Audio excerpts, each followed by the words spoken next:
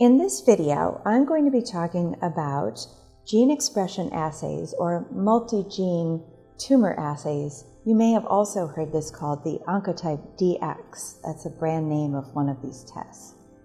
I'm going to explain what these assays are, should the assay be done on your tumor, and what does it mean for your treatment.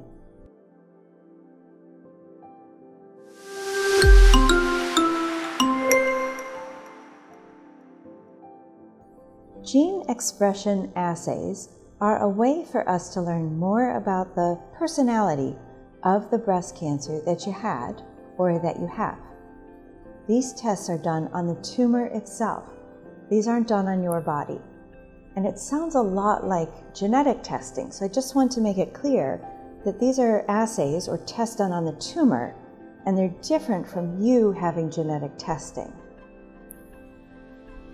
Gene expression assays are done only in people whose tumors are estrogen receptor negative and HER2 negative.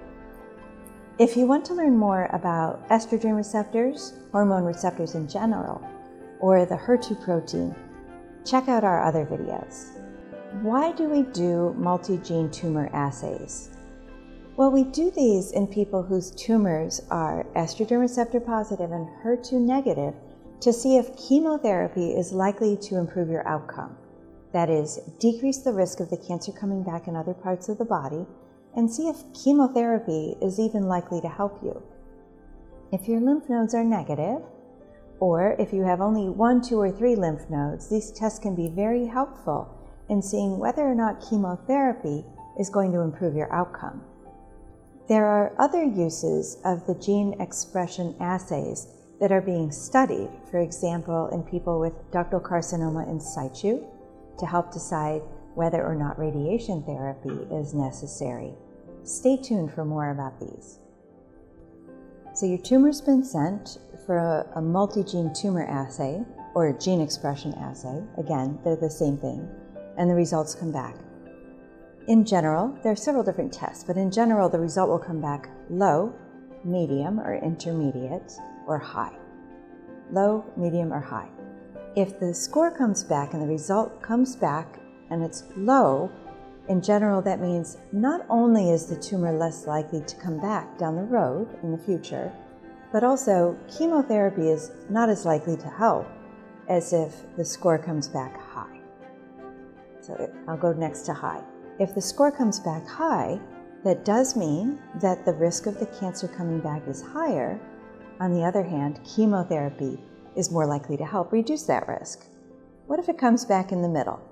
Well, it depends. If it's intermediate low, or low intermediate, comes back close to the low end, it's very likely that you and your medical team will make a choice together about whether or not chemotherapy is helpful. Some of this will depend on your age. If you've had the OncotypeDX test done on your tumor, younger women may get greater benefit if their score is in the middle.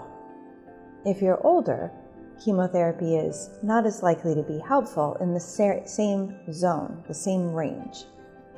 If it comes back intermediate but it's closer to high, you're more likely to hear about chemotherapy and hear that it's more likely to help you. So how do we order a multigene tumor assay or a gene expression assay?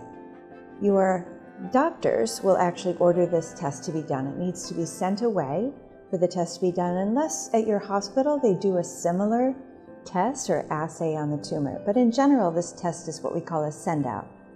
The tumor will be sent to the lab, and this is ordered again with your consent by your doctor. If it's already been done on your tumor, that means you clearly meet the criteria. If it hasn't been done, ask your medical team if this test could and should be done on your tumor. What about payment? This test can be quite expensive no matter which type that you have done. In general, insurance covers the test. Medicare is covering the gene expression assays. If you have insurance other than Medicare, you can be put in touch directly with the lab itself, and they will set up a payment plan for you. In general, though, we have found that insurance does pay for this test. If you want to learn more about gene expression assays, your tumor, and your treatment options, visit Yerbba.com. If this video was helpful to you, click like and remember to subscribe.